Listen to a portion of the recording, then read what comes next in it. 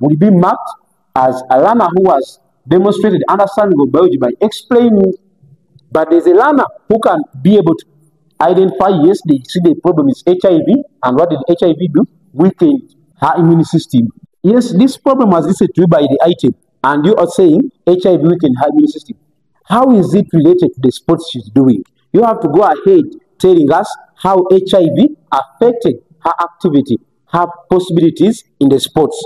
That's where a learner has to give this, and the learner who already stops here will be marked, yes, should be right, but you'll be given understanding by listing. And in that case, understanding by listing is the lowest level.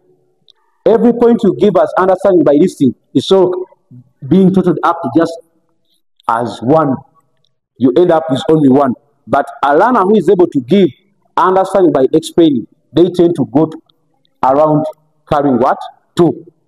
And we have a grading scale which normally check how many of these did the learner get.